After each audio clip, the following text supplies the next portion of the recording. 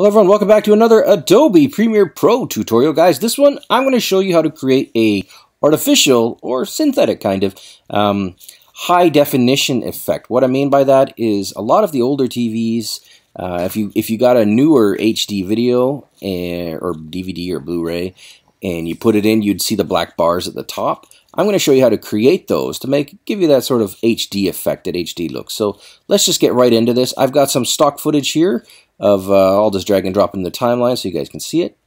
Bang, there we go. And if I hit play, we've got stock footage of medicine balls. This is some weightlifting slash exercise footage. It's free and it's stock. So if you want to work along with me, you can go right here and go to videos.pexsales.com, and I'll put this link in the description below, and you can just download it and you'll be doing the same thing as me, but any footage will do.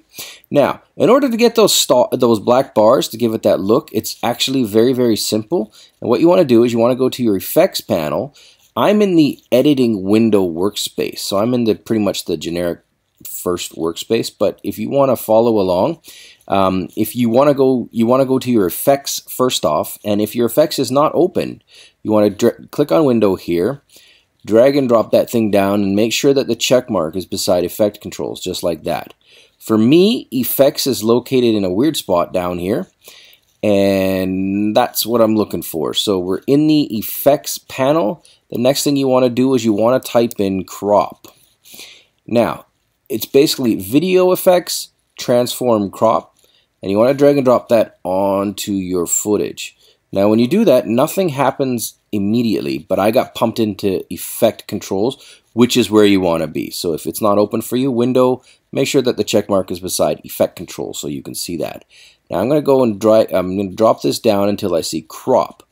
Now this is what we want to work with. Now basically, to create those synthetic or artificial bars, you just want to go into the top and bottom part of crop here and type in, I'm going to type in, I believe it's about 15 percentage points. Oh, maybe it's a little more actually, depending on the stuff you're looking for, on top and bottom. And when I got 15 percentage points here, and then I click on it and I click out, no, actually that might be correct.